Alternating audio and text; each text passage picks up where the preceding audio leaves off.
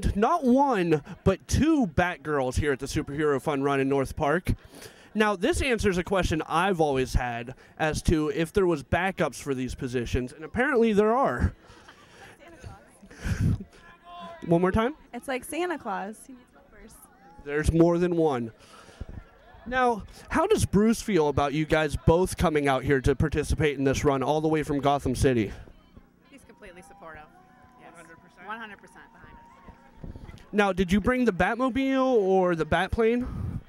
Yes, both. Both. Yeah. Yep. We weren't sure what parking was going to be like, so we wanted to make sure that we were covered on both fronts. So. Fantastic. Now, is this your first time participating in the Superhero Fun Run? It is my first. Yes. And at what time did you guys come in? About 8:15. Oh, wait, what, our running time or what time did we get here? Oh yeah, 8:15. Like 47 minutes. Yeah, I think it was about. Fantastic. All right, thank you both. Hi, this is Anthony from Unsung here at the Superhero Fun Run in North Park, and I'm here with Logan of the X-Men who just completed the Superhero Fun Run. How was the run? The run was quite good. It was nothing like what we do in the X-Men, but strenuous nonetheless. So the training room definitely helped with this, right? Absolutely. I would say that Xavier's psychic abilities really helped get me through that last 2K. Fantastic.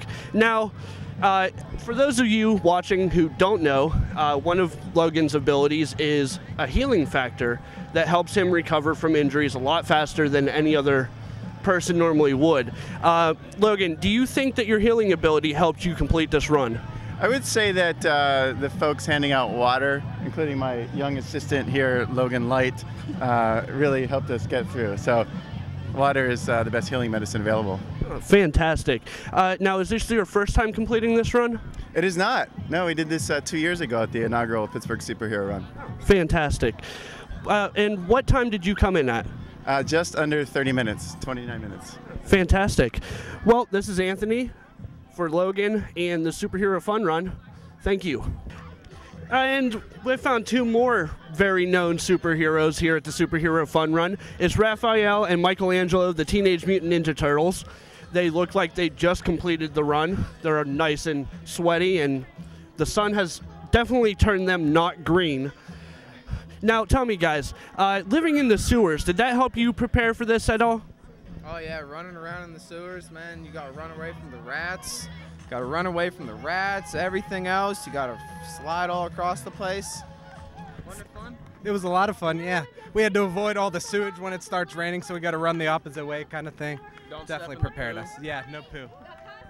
Fantastic. And I noticed there's only two of you. Where's the other two? Right One's there. right there. The other one's holding her baby. They're just being a little shy. Understandable. Not everyone likes cameras. Yes. And what time did you guys come in at? I came in at just under 33 minutes, I think it was. 35. Okay, fantastic. Is this your first Superhero Fun Run? Yes. Yeah, since my first run ever, actually. So. And would you do it again? Absolutely. Most definitely. Fantastic. Well, thank you. And standing with me here at the Superhero Fun Run is one of the very few women on the Green Lantern Corps, and she's human, which is a double bonus. Now, when you were given the powers by the Guardians of Oa, did they know you would be using them to do a Superhero Fun Run? No, they didn't. No? And could you say that your powers helped you or gave you an advantage over the rest of the competition in this run? No. And what time did you come in at? Almost 37 minutes. Not bad. Did you have to blast anything out of your way on the path, or was that already taken care of for you? That was taken care of by the other Green Lantern that was in front of me. Fantastic. I found two local celebrities here at the Superhero Fun Run. Jockstrap.